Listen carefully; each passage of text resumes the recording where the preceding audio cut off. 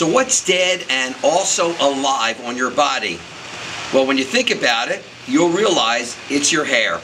About 80 to 100,000 of these hairs we have, but by the time we're 30, it starts to gray, it starts to thin, and we start to lose it. There are many theories of why some people have accelerated hair loss compared to others, but no one knows for 100% sure. But here's some of the ideas.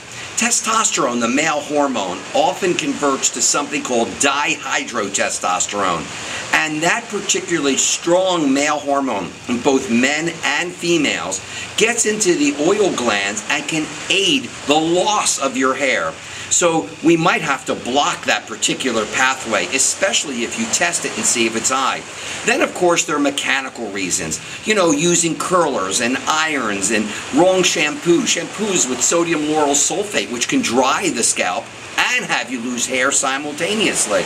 And of course, the straighteners and the perms and the creams and everything that you put into your hair and scalp, well, they can damage that hair and they can damage your scalp as well. You want to know what you could do about maintaining your hair? Of course, you could take good vitamins like zinc and copper and the sulfur-containing amino acids. You can take something like saw palmetto, which is a herb that preserves the testosterone from becoming dihydrotestosterone that we talked about. But also stay away from those mechanical things and use organic products. That's the best way to have long-term healthy hair. And DHEA and para-aminobenzoic acid, well, they help to keep the hair dark. www.drmitchshow.com. I am Dr. Mitch.